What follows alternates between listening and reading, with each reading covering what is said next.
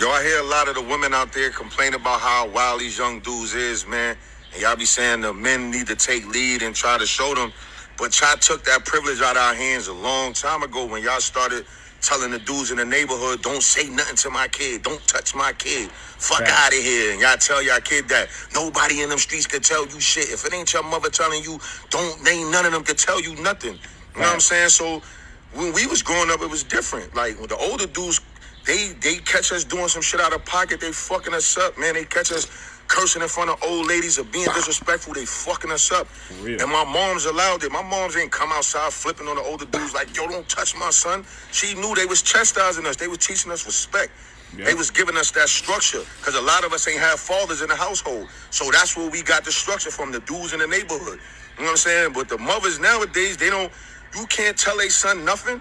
And these kids grow up hearing that, so they mother constantly telling them, none of them niggas out there can tell you nothing. Don't let nobody tell you shit. I wish one of them niggas will put their hands on you.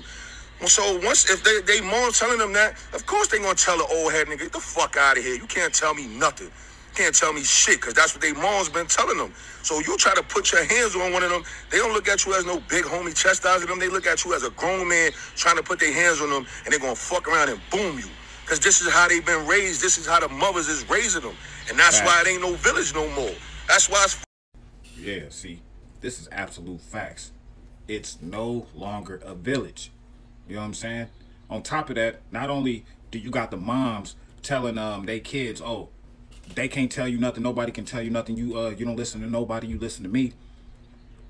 Not only that, we got it to where in the village now, everybody is like, oh, that's none of my business, because of the mama or the mamas out there always chastising and trying to hop down people's throats over their child doing wrong.